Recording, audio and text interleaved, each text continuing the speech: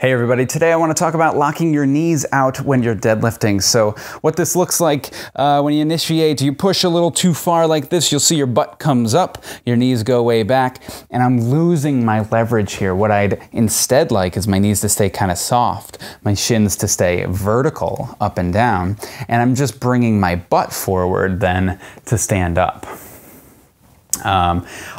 If this is happening, it's probably because somebody's taken a cue that I've given and misinterpreted it or over-interpreted it.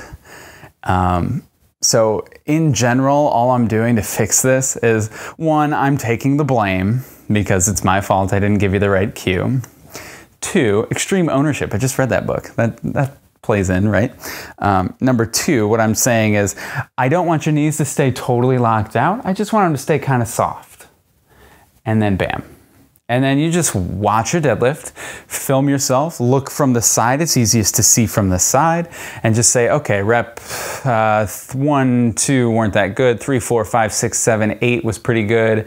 And then 9 and 10, I started to lose it again. So next time you do that exercise, you can relate what you're seeing to what you're feeling and find out what it feels like to have those soft knees and what it feels like to maintain that position.